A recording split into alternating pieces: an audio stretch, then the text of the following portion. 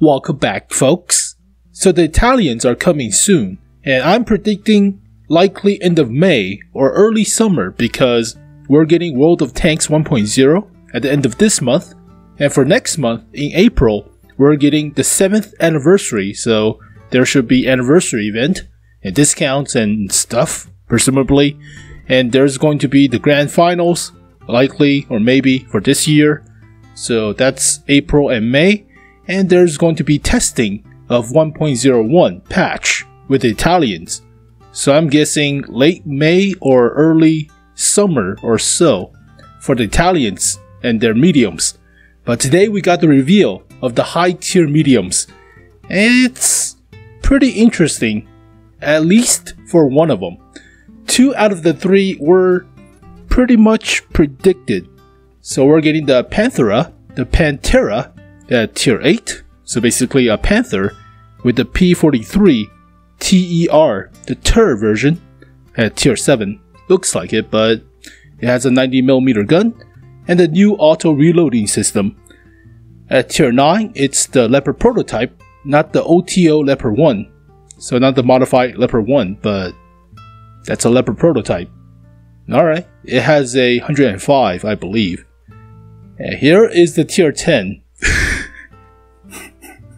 It's a stitched monster, so it's the Projecto, basically the same as the premium, but all the components are stitched from actual sources, but they never actually made the vehicle.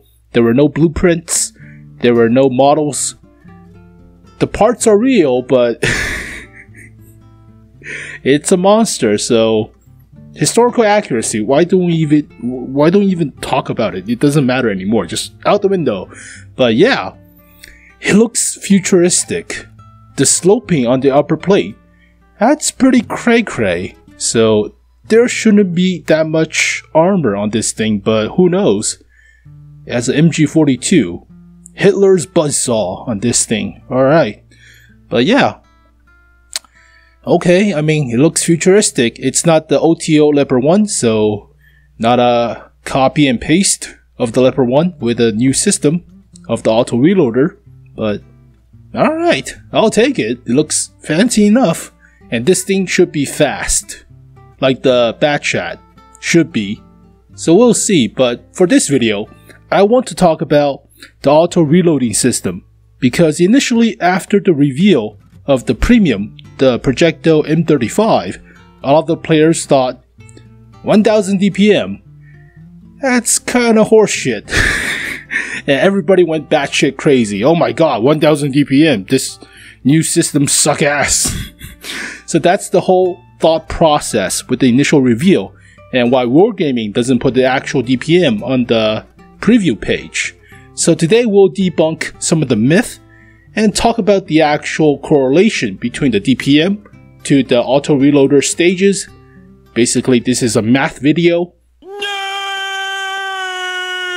So don't try to go to sleep if I can help you not do so, but we're going to talk about DPM, so that may be arousing enough, you sick bastards. But here is the initial reveal of the Projecto M35, model 1946. So everybody took a look and thought, yeah, this DPM, garbage, 883, holy crap, that sucks. That's not for a fully trained crew, not for 100%, but god, that is bad. And the 100% crew trained DPM stat is like 1000, so it was bad, but the gun performance with the penetration and the alpha and the accuracy and aim time, it's basically like the mutts. But nope, the DPM really sucked. So I took the liberty, I gathered up all the stats, but here is the months previous exposure of the original stats, the preview of the stats. So for the Panthera, we are getting 12 seconds, then 10 seconds, then 8 seconds for the reload. It's still a 90mm like the M35, but it's a little bit faster to reload, quote unquote. So the accuracy is not as good, 0.37 compared to the 0.32 on the M35. and the aim time is also not as good, but alright. But here is the prototypo standard B with 105, so a lot more penetration, a lot more alpha, but accuracy 0.35. It's alright, but the intershell reload time is 3.5, so it's a little bit long, and it should be pretty fast. It's like the Leopard 1 should be. And here is the projectile M40 with the 4-round clip, not the 3-round clip. So, alright, but I correlated all the stats, all the DPM into one Excel spreadsheet. So math. But here we go. So yeah, there is 1000 DPM. That's for loading the original first shell and firing it and keep loading it. So basically you load all the 13 seconds all the time, and therefore yeah, that's pretty bad for a 90mm. That's terrible. So take a quick look, but it's a wall of numbers, wall of text and numbers. But if you load the last shell and fire the last shell, it's about the same. Yeah, it's slightly below average as a conventional one-shot system tank, but if you fire 2 rounds out of the 3, that's a DPM. If you fire between the 2 rounds, it's 1151. So basically, these are all the choices, all the possible ways of using your shells in the auto-reloading cycle drum tray thing. So yeah, best DPM if you fire at the fully loaded clip, but only reload that original shell. You don't dive deeper into the clip for the burst. But if you dive all the shells into the clip, that's the DPM. So if you play this thing like a fully auto-reloader, it has 1200 DPM. So yeah, very rarely you'll get the 1000 DPM. That's for like if you fire after you reload the first shell all the time. That's bad. That's really bad. But I don't know. It depends on skill. It depends on map awareness. But most of the time, it's usually in this section, the blue section with fully reloaded complete tray or complete drum. Same goes for the Panthera. So take a look at the stats, but the stats are a little bit better, but the accuracy, the aim time is not as good as the premium. So that's a trade-off, I think. And these are all initial stats, so obviously they will be changed, they will be adjusted for the crew skills, yada yada. But taking a look at the prototypo standard B, yeah, below average DPM for a tier 9, but you do have the auto-reloader, and 1500 DPM is not as bad, quote unquote, but tier 9s usually have a lot of DPM, like the M47, M46 with the M47 turret, or the E50 or the T54, yeah, crazy DPM. So the main competition I think for this vehicle is likely the T54 E1, but it's faster. It should be decent. And finally for the tier 10, we have a bunch of numbers. So the best DPM you could get is about 2400. So yeah, okay. But yeah, if you unload all the shells, it's like 1400. If you reload at the last shell in the clip, it's like 1200. So yeah, it should be played like 2-round burst, 3-round burst, but I don't know. I mean, if you start at the 2-round burst, it's like 1800. I mean, you do have the speed, but I think players could prefer to play the batch chat, but it's more about more frequent ambushes than actual assassination with these vehicles. So it's like burst of 2 shells, burst of like 1 or 3, actually, then you run away. And it's not like a burst of full alpha, full complete potential alpha with the 5 rounds in the batch chat. It's like you bursting 2, bursting 3, and you run away. So I'm guessing that's the playstyle, but here is a test dummy of a 5-round clip. seems more viable for a clip, but yeah, the longer you go towards the last shell in the clip, the lower the DPM, obviously, like really low. So it depends on your playstyle, but that's the wall of text, wall of numbers. But here are some actual characteristics of the AutoReloaders that I gathered from the videos, from the developer diaries video, whatever you want to call those.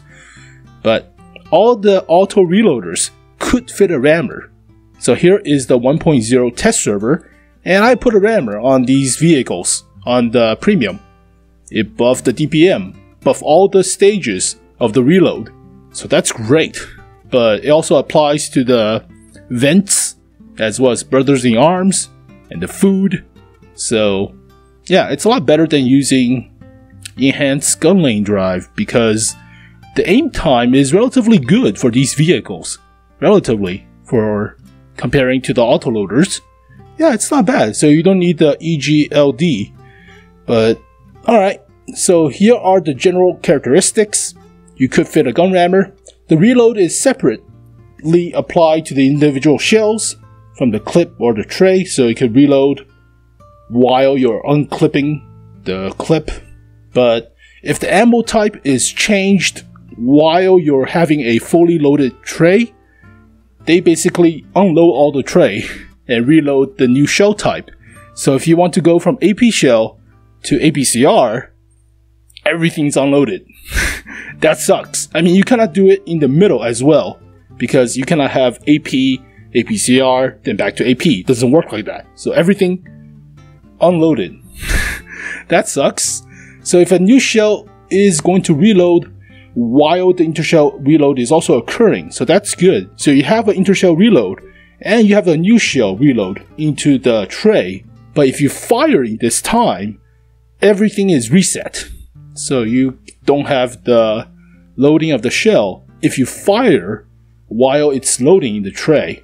So you'll see that in the original developer diary video, but that's the generalization of the characteristics. So basically, the playstyle should be somewhere between shooting as a conventional one-shot gun of a tank to other spectrum of playing as an autoloader. So somewhere in the between, somewhere of shooting 2 rounds or 3 rounds and run away, and come back and shoot like 1 or 2 and run away. So it's a little bit more frequent of an ambush than the assassination attempt by backchats. So it's a little bit more like the Skoda T5051-ish of a playstyle, but their reload is like 20 seconds or something.